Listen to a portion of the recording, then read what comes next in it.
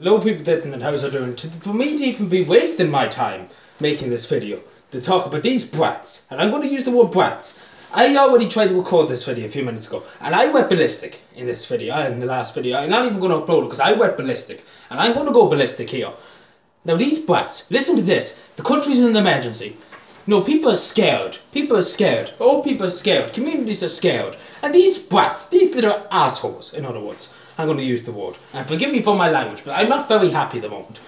These little brats up in scotshouse in Monaghan, whoever these fools think they are, if they think they won the gaff, they went and damaged, public property. They went into a school and damaged, flower pots and tore up peat moss and made a mess of of a school garden. And I use the words, like, can they not see what's happening around Ireland? Can they not see what's happening in Ireland? Are they that brain dead? Are they that stupid? They don't see the bigger picture. The girls in Monaghan County Council have enough things to be doing. They're running after a few brats who don't have any manners and who have no respect for anybody. We have enough to be doing. Councils are stressed. The local authorities, the guards are stressed, running around trying to make sure every pub is closed, making sure all this. And these clowns will be going and doing this at this moment in time when the country is facing huge challenges. People might say this is not a big issue, but it is. It's the principle. It's the principle of damage. If you own any property and somebody damages it, then they suffer the consequences. And I'm saying this to anybody who knows about this in Scott's house. Don't be afraid of these little brats. Tell the guards, tell the local authorities who these brats are. Because honest to God, if I was the local authorities at the moment in time, I have marched them up the steps. I have marched them so fast up them steps. And I throw them into a prison cell.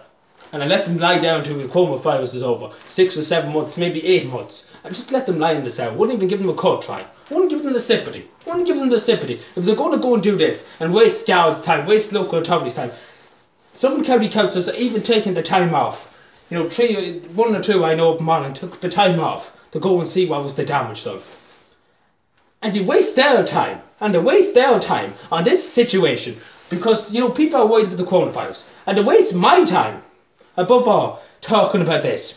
Honest to God, at the moment in time I should be telling the people of Ireland, what's happening with the coronavirus. But you little brats, whoever done this, I have to spend my time giving out to yous. Because you won't listen to the guards, you won't listen to the justice system. The justice system will just look at you and let you off. But I'm giving you a lecture. And I'm giving you a good lecture. And that's something you just need. And you need a good kicking too. That's what you just need. Because obviously these people are little delinquents who have nothing better to do with their life than cause trouble, cause hassle, in a time when the country needs no hassle. The country's already in enough hassle. And if these people are that brain dead in the head, I don't know who these people are, or who they think they are, who they want to be. But my good Jesus Christ, have some goddamn respect for what's happening at the moment in time around Ireland, and have some respect for your local authorities, and have some respect for the emergency services who are working extremely hard, doing more than these young bucks ever did in their life, and will ever do in their life. If this is the path they're going to take, and damage public property, and damage school property, and throw things out windows and everything like that, then they're not going to make it any further in this country. They might as well just go and jump the lake. Because honest to God, if this is what they plan to do for the rest of their life, break stuff, damage things that they don't belong to them, honest to God, I don't know, the people, I blame the parents for this. The parents should be making sure, especially this time, schools are closed. Where are the parents? Obviously these people are young. They're obviously young. They're not, like, what would an old man be going around doing, breaking flower pots and everything like that? But my God, and people might say making a bigger shout of this. It's the principle. It's the principle. Nobody wants anything to be damaged. And I leave a link to the article in the description. And if you know who done this, don't be afraid to tell who this person is. Don't be afraid. These people are trying to be bullies. Trying to make out an emergency situation. Trying to spread more fear than there already is in Ireland. Don't let them. Don't let them. And I'm saying to the people who done this, if you have any decency, if you have any kind of respect for your community or for yourself, hand the feckin' self in, my good mans. And before everybody goes manages, because my good Jesus Christ, to do it at this time, let alone any other time of the year, is an outrage. It's an outrage to waste guards' time on this thing, that the guards are busy enough helping older people with things and doing this. The guards are doing that. And you're wasting guards' time, you're wasting the resources of the state on this little dilly-dally around the place trying to find yous.